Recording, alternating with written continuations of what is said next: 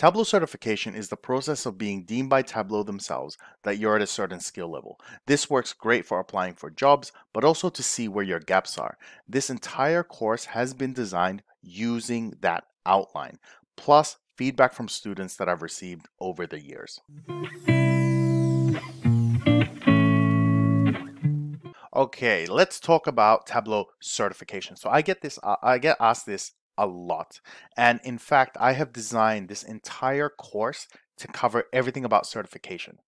Everything, right? I've gone through each of these things one by one and gone, have I covered every single one of these items? Okay. So basically, what you'll be able to do by the end of this course is complete the certification, which is just one part of what I want you to learn. I don't want you to be like, I learned this purely to get certified. That is not the point of this course. The true point of this course is to arm you with a complete set of skills, Tableau and beyond, to be successful in a career in data. That's really what it's about, and to kind of give you a really strong foundation to really move forward in your career. But certification, if you want to go down that route, or you really want to test where your level is at, this is a good way to do it. So there are three main levels. We're not going to get into this one. It's really these ones which are the three main ones. So specialist desktop is kind of your starting point. So here you're going to be doing the more basic things like, line charts and pie charts and, how do you change colors? How do you put labels? Basic. Then you got certified associate. This is when you're starting to use more of the advanced visualizations, things like designing histograms. Okay. And then in the certified professional, this is when you are now problem solving. So they'll give you a situation and you go, well, what's the best way to visualize this problem? Or what do I need to do to clean it, to dig into the data, to understand it more, to tell a compelling story? That's more advanced. So I'm going to go through each one of them and just talk about some of the details and how to do it. So let's open up this first one. So if you come in here, you get the practice questions. Let me just find the link. Oh, so it's this one right here. So the fee is $100 to take the course. So if you come down here and you go download, okay, you're going to get this PDF file. If I scroll down, okay, there's a list. So this this part tells you everything you need to be able to do in for the exam. And I cover all of this, right? Everything from understanding how data sets are joined, how to do exports, how to do extracts, how to do package workbooks, joins, blends, unions, field management, aliases, strings, data types. I cover all of this.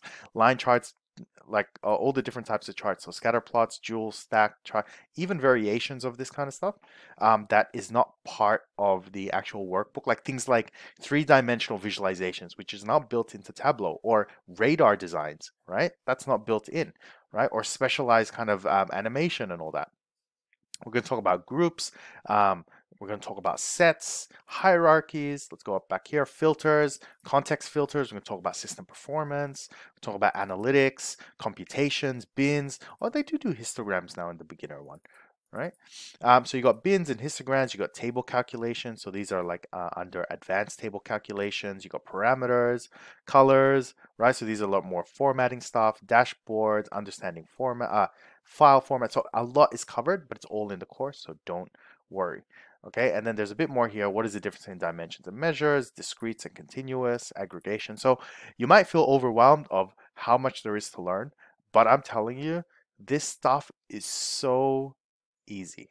It's so easy to learn. It's so much fun.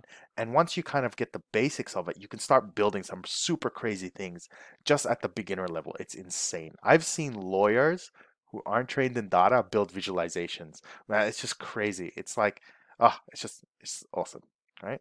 And then here you got some sample questions of that you can try and answer. For example, a field that shows average home values, etc., and then you just kind of practice with this. Okay, so that's the first one. Let's go back. Let's go to the next one. So you got Tableau Desktop Certified Associate. So this is now getting into a little bit more advanced. Let's go download here. This fee is a little bit more. This one's $250. Okay, so we scroll down, you start looking at kind of more the advanced stuff. So connecting to Tableau server / Tableau online. So that's talking about published data sets, which again we'll cover. blending. We're going to talk about pivots, data interpreter for data cleansing. I'm sure there's the word pivot's going to be here. Yeah, pivots. Extracts with multiple tables, blends, joins, cross database joins, relationships, custom splitting. Man, it's funny. Like when you see it all written out, you're like, man, there's so many things you can do with Tableau. It's incredible. Histograms, tree maps, also known as hierarchy maps.